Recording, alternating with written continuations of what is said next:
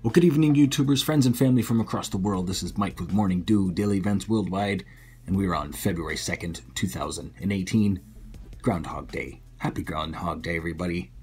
And yes, Wiarton Willie here in Ontario determined that we only have 6 weeks left of winter. So early spring, they're saying, but we shall see if these groundhog meteorologists are right. Because most of the other meteorologists are not getting anything right recently with all this wonky weather we're having across the world. And speaking of major weather systems, right now we're looking at snow coming to Ontario twice within the next 5 days. Pretty sizable system, bringing up to 30 centimeters of snow to central Ontario and northern parts of Ontario.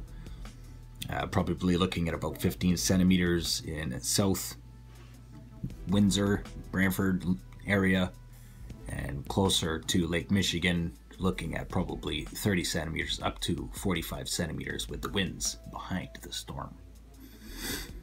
Throughout Canada, the only other weather system right now is in the west coast, developing right now as we speak, bringing a couple centimeters to Calgary area, and then developing into a high pressure heading east, helping funnel down all these nasty cold temperatures. That's right, this is going to be a cold month for North America and anything above the 33rd parallel for that matter. Looking in the Pacific Ocean, and here still is this very large low pressure center spinning, and what happens is all these large low pressure centers come across the Pacific into the Alaskan Peninsula, the Aleutian Islands, and then ends up breaking down, heading east, and then it joins again, and a new low pressure center heads from the west every other day or so. Right here, low pressure center following the same track. Tropical cyclone Kabil is still a pretty sizable storm. This is now day 7. Tropical cyclone Kabil. Australia still dealing with a lot of rain in the north and northwestern parts of Australia.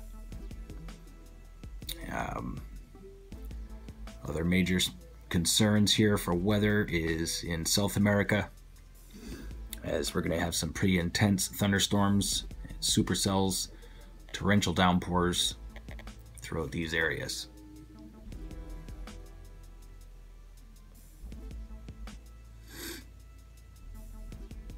Just going to give a quick look here, 5-day forecast over the North Pole.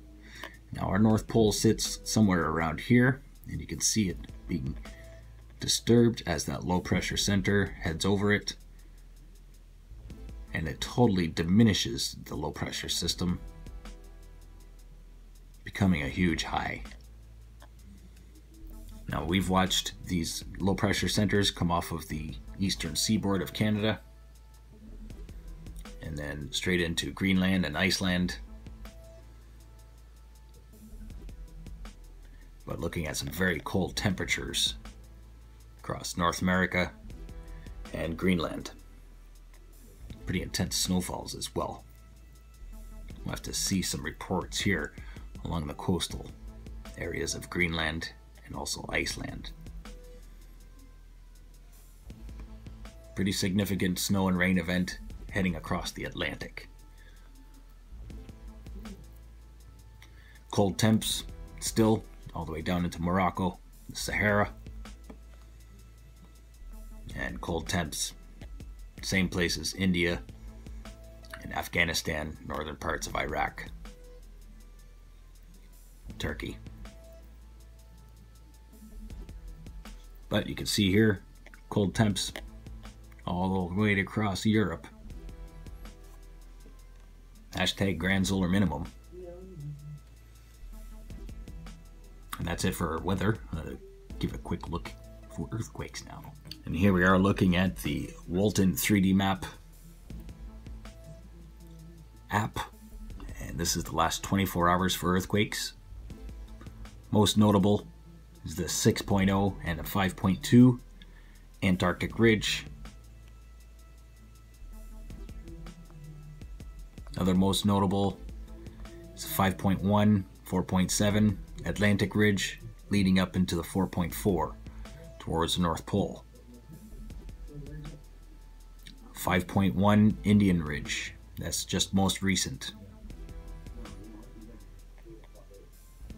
So 5.1 Tonga region, 5.5 Indonesia, those are the larger earthquakes over the past 24 hours.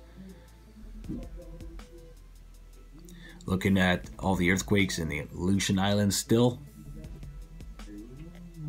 Alaska.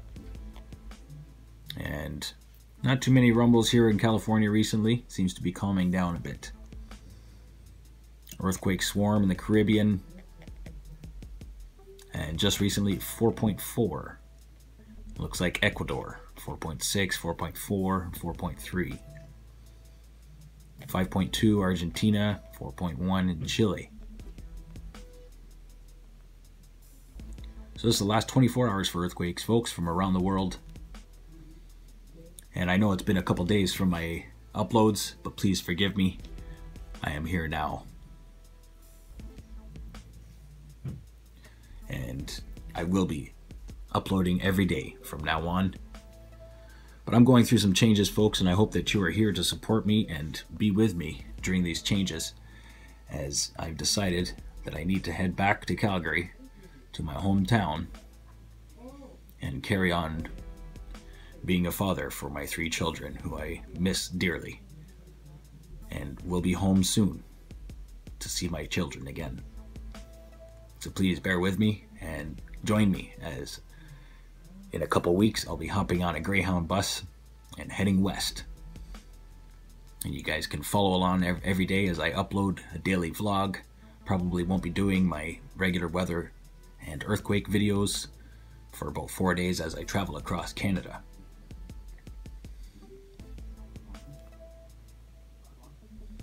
This is the last 7 days for earthquakes, guys.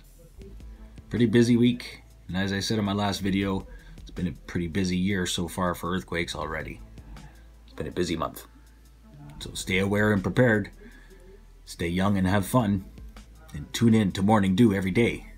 Hit that like button, subscribe, and share with your friends and family from across the world. Thanks for watching. Bye-bye.